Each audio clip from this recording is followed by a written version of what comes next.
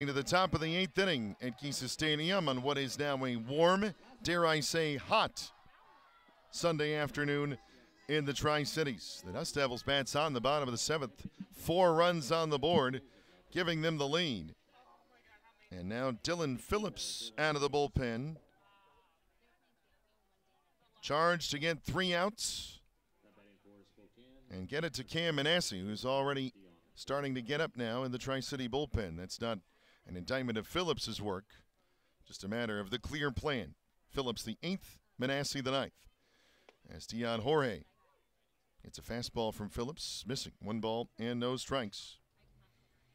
Spokane led 2-0 going to the bottom of the 7th. And the Dust Devils turn it around with a 4 spot. The 1-0. Jorge pops it in the air. Right field. Wandering in a bit is Yadiel Sanchez. He makes the catch easily for out number 1. Routine fly ball out to right. 1 up and 1 down here in the 8th. Phillips got a loss in this series earlier this week. Now looking to get a hold here. No ERA, though. It was in extra innings.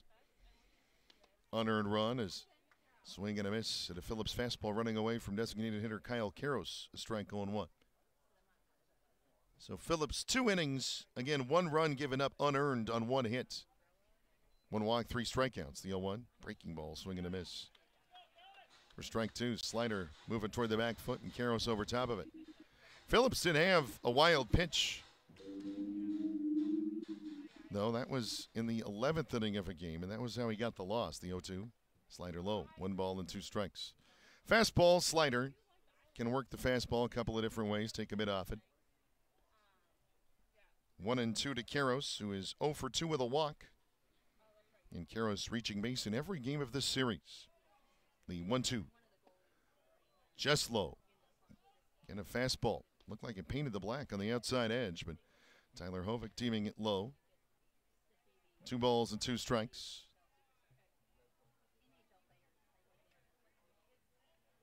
As the lefty from Omaha, Nebraska, ready. And the pitch. Fastball popped high in the air, fell out of play first base side.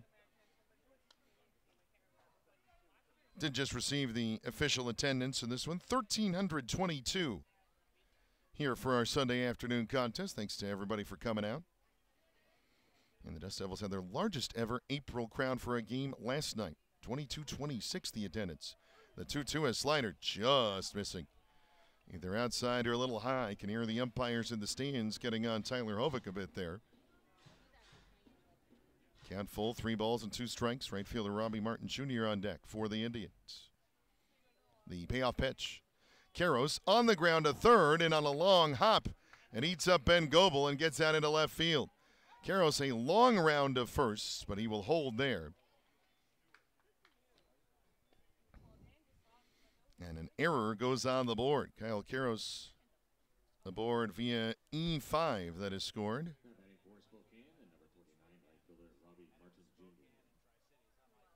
So runner at first with 1 out here in the 8th for Spokane. Tri-City leading 4-2.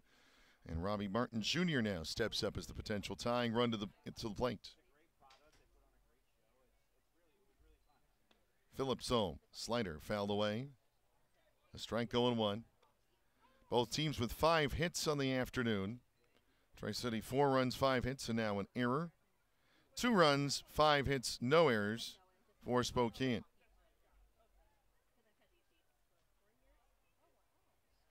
Phillips set in the stretch, the 0-1. In on the hands, foul again. Phillips out in front now, no balls and 2 strikes. Double play ball would end the inning. Martin Jr. has good speed though. So it'd have to be hit hard and turned well. The Dust Devils do that. Already double-digit double plays this year. The 0-2. Low, good stop by Ronaldo Flores. A ball and 2 strikes.